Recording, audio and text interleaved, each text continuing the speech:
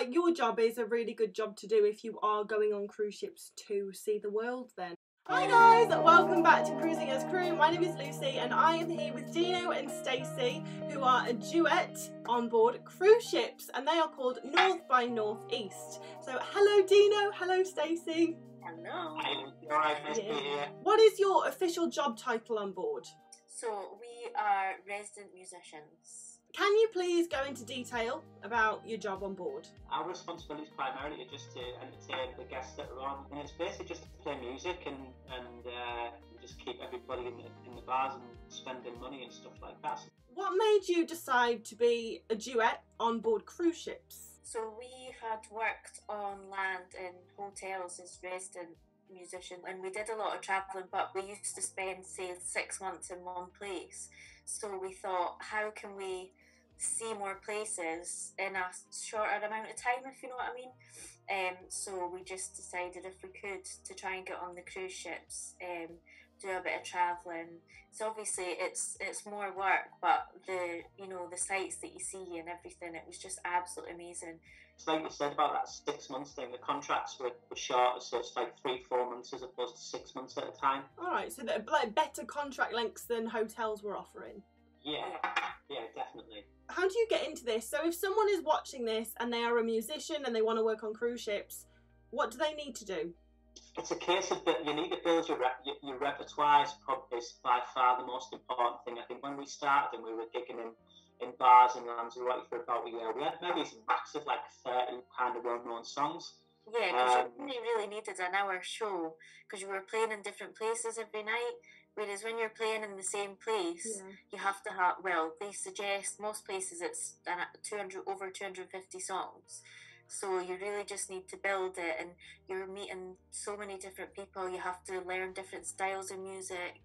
Especially on a cruise ship, with the amount of sets that you do, you need 300 songs to really not repeat over probably a 10-day, 2-week period. To answer your question, someone again that we know, because you know what it's like, it's not what you know, it's who you know. She passed our details on to her agent, and we sent him off all our promo material. He's got in touch with me and said, like, these guys will probably be really suitable for the ships, and that's when it happened, wasn't it? Yeah, repertoire. Find an agent, because you have to go through an agent to get on cruise ships. You can't just apply through the companies themselves. When you look at the ships like Marella, they're all specifically one agency, so that's like Peel Talent. But when you look at Peel Talent, they look after, I think it's Marella. Well, at least they did anyway. Yeah, they did, yeah. So whereas with P&O, it's basically all independent agents. What's the process like? So you get an agent, and I guess you tell the agent that you would like to work on cruise ships, and then what happens then? Well, we were in Mallorca at the time when we got our first contract. So that would have been, it was almost a year, I think. It was probably 7 months, 7-8 months before we actually got out. It was just really a case of, he sent us an email. We didn't get a choice or anything. They just say to you, can you do these dates? Or they'll ask you what dates you can do, and then they'll try and slot you in somewhere. So that was it really. It was just a waiting game of finding out where you're going and what date. It could be as long as we waited, but then again, if it's emergency cover, it could be 2-3 days. What happens in the way of getting your medicals, seaman's books, C1D visas? Like, do you have to sort that out yourself, or will your agent help you? Yeah, that's something we sort out ourselves. So our agent will just tell us all the information that we need to get and what we need to do, and then obviously we've got to go and we've got to have a the crack with your medical and things like that, and then I think you pay for it. If you pay for it, it gets reimbursed. It usually does. It usually does. Do you receive any training from the cruise line prior to joining, or do you just get like the basic safety training when you get on board? Yeah, that's all we got. And in terms of our actual job, there was no training other than the agent saying, get some themed sets together, so 60s, 70s, a tropical party, Motown, that sort of thing. That was really the only information we had before we got on the ship. Who is in charge of creating your schedule? The musical director's in charge, so they put the schedule together every week for us, and you get it per cruise, so you get your 2 weeks, and it tells you exactly where you are on what day and stuff like that. And then, in the way of clothing, what were you told to take? Do you have any kind of uniform, or when you're performing, can you just wear what you want to wear? You've just got to be, in essence, as smart as the guests, and obviously it's the venue that you're playing. So for the tropical night, so if you're up on the top deck, you kind of it's bright, loud shirts and stuff like that. And you can wear like smart tailored shorts and stuff like that. And on a night, you still, even if it's an outrageous shirt, you've still got to have a pair of like smartish trousers on. But and the only one thing that we had to take, I did get a tux, because obviously we were asked to do Captain's Gala. So I had to buy a tux. What about you, Stacey, in terms of your dresses? You just made sure you had a different dress on every night for 2 weeks, didn't you? Yeah, it's just, or, you know, nice trousers and a top or a jumpsuit. Just something. I always like to wear heels as well. I don't know if you're required to wear heels, but when you're on stage, you always feel a bit better. But you can choose that, like, you take what you want to take. You kind of have the best of both worlds, like your crew, but you're also guests, as in, like, you don't have to do drill. Can you please go through, like, a normal embarkation day? We used to start at 12:15. Our first set was 12:15. Yeah, so we play probably 3 sets, 3 45-minute sets over the course of the afternoon up on the top deck when people are getting off and getting on and things like that. And it was basically just chilled out stuff, wasn't it? Yeah, the last set that we would do would normally be, by then the majority of people are on, so they wanted it to be upbeat, you know, people are at the start of their holidays, so. And then, so you have like the morning and the evenings free? I think we used to, that was sometimes a 5-set day for us, so we would then do 2 sets in the pub, I think, the pub or the casino, it varied. Okay. Alright, so it's quite a busy day for you then? Yeah. Well, listen, we can't comment on busy days, mate. I have to say, watching the hours you put in, it's 5 hours of singing and playing, So. Alright, and then what about a sea day? That was the same, really. The sea days, they were quite, they always had someone playing at the poolside, so it would either be the band or the soloist or us. So that would be the same, normally 2 sets on that day, and then 3 sets at night. The maximum sets we would do in a day would be 5. So if you did 2 sets by the pool, then you would do 3 sets at night, or vice versa. Alright, brilliant. And then what about a port day? So, the port days are probably the most frustrating, because you've got a ton of people getting off the ship, because that's what they've got on a cruise ship to do. So we play probably a set at 12:15 on the top deck, and there'd be like 6 people there. And like, that's not exaggerating as well. Like, there was times when there was like 6 people. They actually got thousands of people. Just you're getting into a port like Mykonos or Santorini, you're not going to stay on the ship, are you, unless you can't get off the ship. So that was probably the most frustrating part. So was that every port day?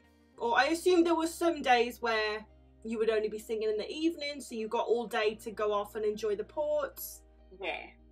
I mean, we did get to see, I think, we saw it everywhere, didn't we? Because, you know, if we did see, I don't know, Venice, I think we did Venice 3 times.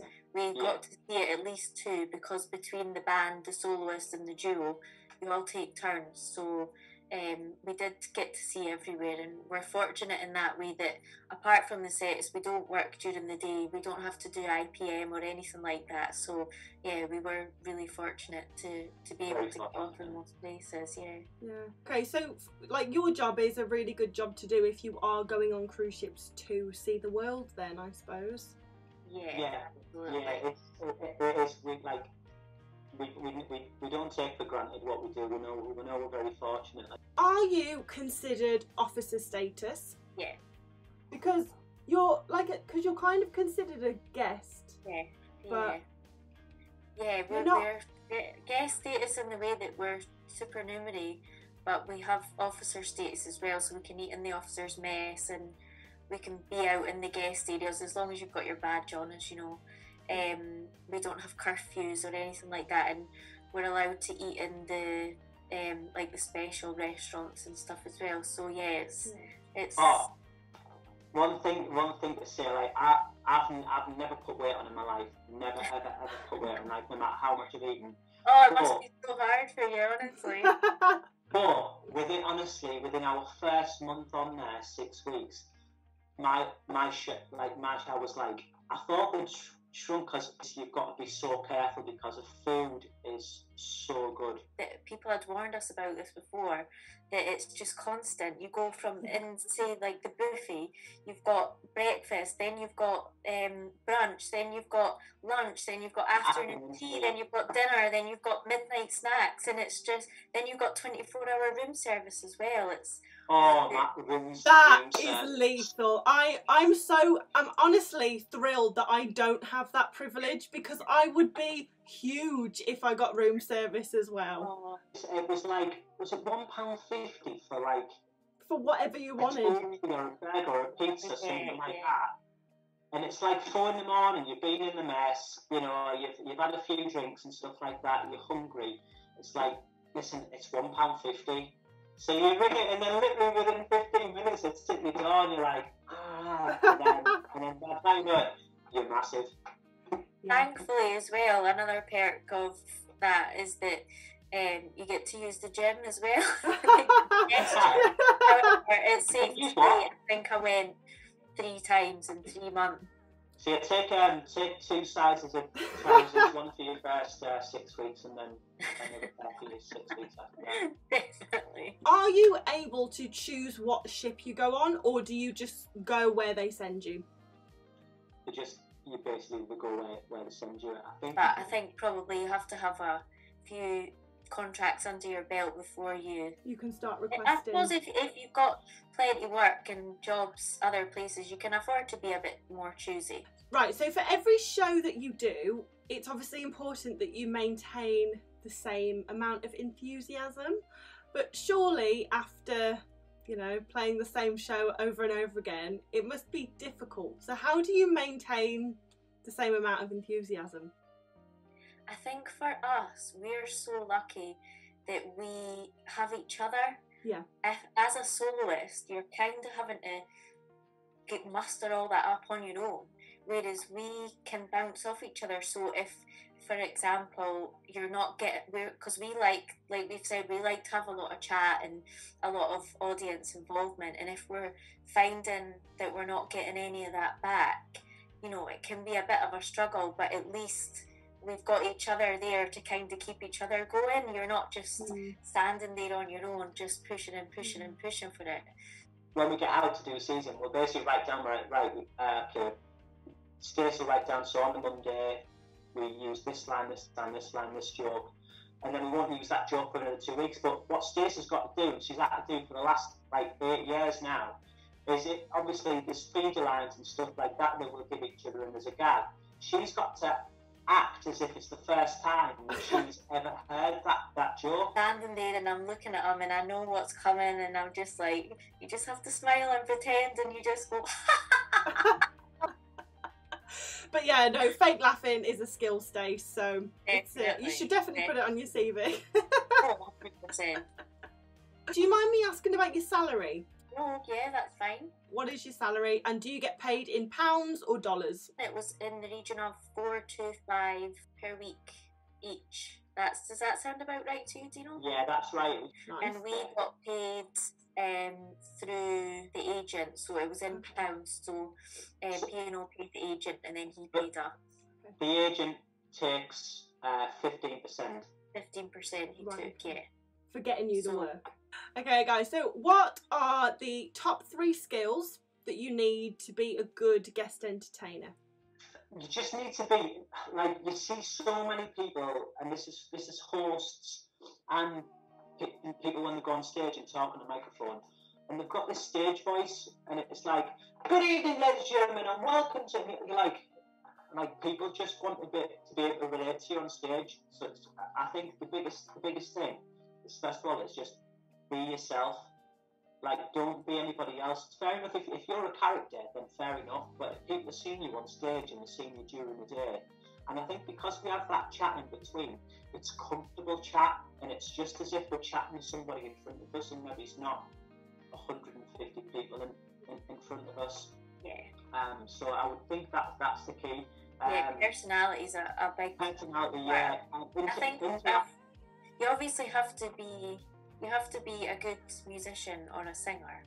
Yeah. But I think if you have that personality, you can be, you know, you don't have to be the best singer or the best guitarist in the world. If you can have that personality and you can entertain people, then that's the most important part. You do need to be likeable, just be musical and nice. And luckily that we're a bit of yin and yang in this respect. Organisation. Okay. Yeah, I mean, that's my yeah, so Dino is more of a wing it kind of guy, and I'm more prepared. But it really shows if you're on stage and you don't have everything prepared and ready to go, like your sets. But you can have nights where you're just going to say, well, we'll just pick this one, we'll put this one in now. But I just think to have the sets prepared, it just makes things run so much smoother and adds a higher element of professionalism, I think. And also like the jokes. You don't want to be telling the same joke twice, especially if it's crap, which normally they are. You don't want to be doing that, because, you know, if people don't laugh the first time, they're not going to laugh the second time. Yeah. You know that, don't you know? So, Dino, what is your favourite and least favourite thing about your job on board?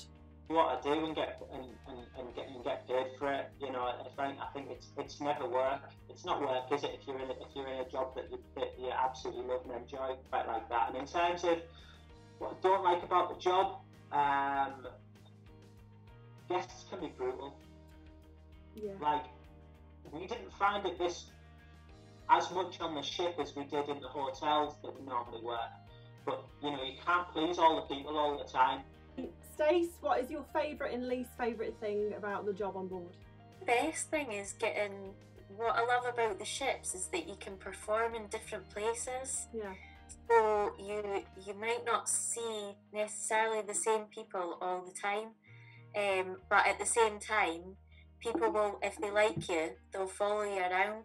Yeah. And I think it's just getting to meet all those different people from different walks of life. And on the flip side of playing in the different venues is, you know, Carton, we have a big mixing desk case that used to come back with us every night, and you know what it's like, you're going down however many flights of stairs and stuff. And as well, the good thing is, like Dino said, not everybody likes you. So the good thing about having the different venues is that people can just leave and go somewhere else. Yeah. They're not restricted to, if they don't like you, they have to sit there and listen to you. They can just move on. So I think having the variety of the venues is really something that we weren't used to in the hotels. So we really liked that side of it, didn't we? What is your favourite and least favourite thing about living on a cruise ship? Favourite thing, the social life, without any shadow of a doubt.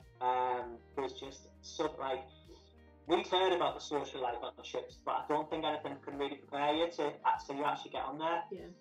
But that was the best thing for me, and obviously seeing some amazing places.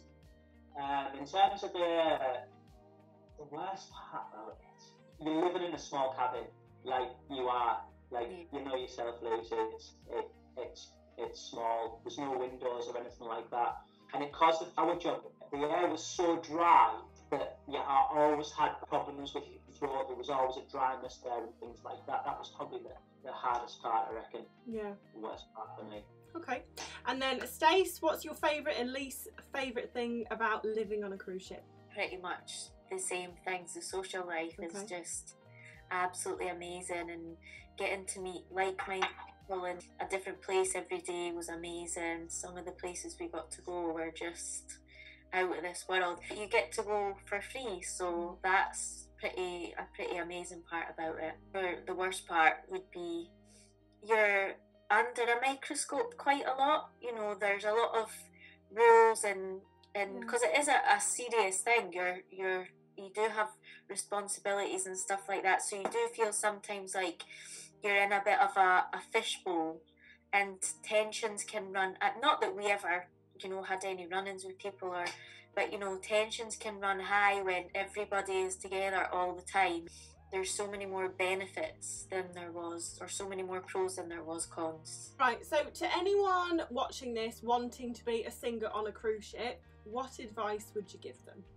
Just, well, we said this earlier, but repertoire is a massive thing. Okay. Just get all different kinds of genres and get a wee bit of chat together. Just play to your strengths. Okay. Absolutely, but I'd recommend it to the amount of people we've said, like, listen, you need to go and do it. We've talked about it so long, and people said how much you enjoy it. It's incredible. It's one of the most incredible experiences that we've had, isn't it? Best ever. I think your job is really hard to beat, to be honest, in terms of, like, you get the best of both worlds. You're crew, but you're also guests, you're officers, so you can basically do what you want. You get a really nice amount of time off. Well, I mean, that's all my questions, guys. Thank you very much for answering them. Thank you so much for having us. Anytime. Yeah, thanks very much, mate. Alright guys, thank you so much for watching. Be sure to go and follow Dino and Stacey over on Facebook at North by Northeast. I will link it in the description box down below. But if you have enjoyed this video, please give it a like and subscribe. But I will see you in the next video. Bye!